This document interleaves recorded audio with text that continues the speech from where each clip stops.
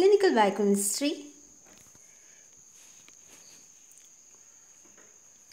Dr. Sherlock, The Science of Deduction, sponsored by Prep Ladder and Walter Sculver.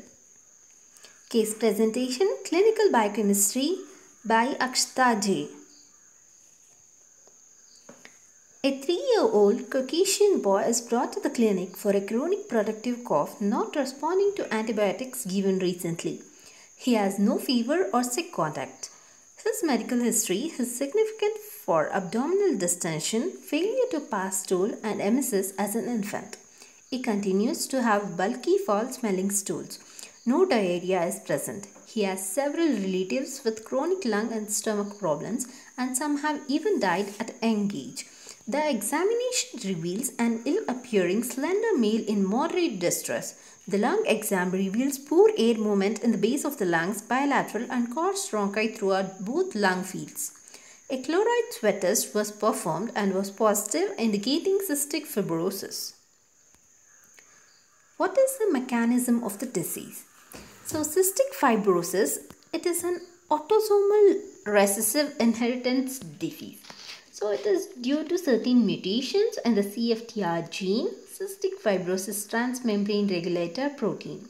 So, deficient in CFTR protein, this will lead to abnormal secretions which might affect lung, gastrointestinal tract, liver, male reproductive tract and pancreas.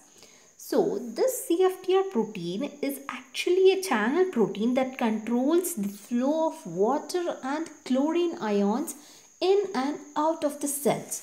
So, when the CFTR protein is working correctly, ions freely flow in and out of the cells.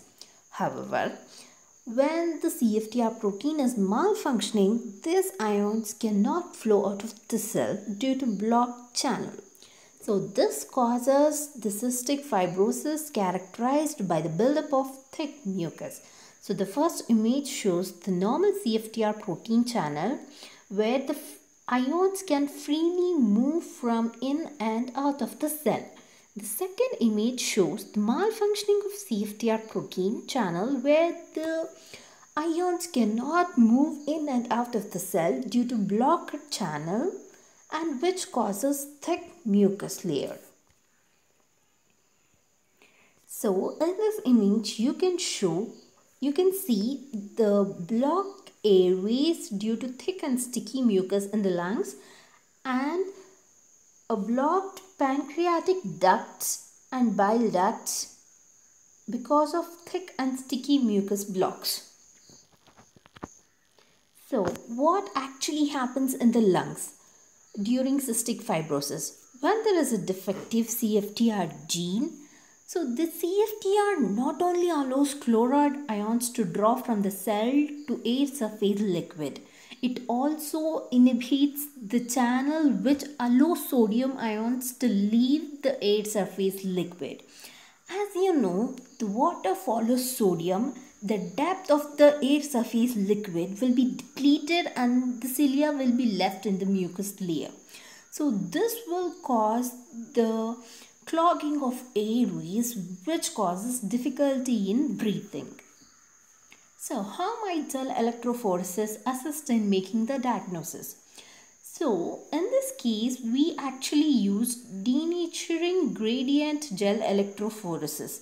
So this is a technique used for separating DNA fragments according to their mobilities under increasingly denaturing conditions.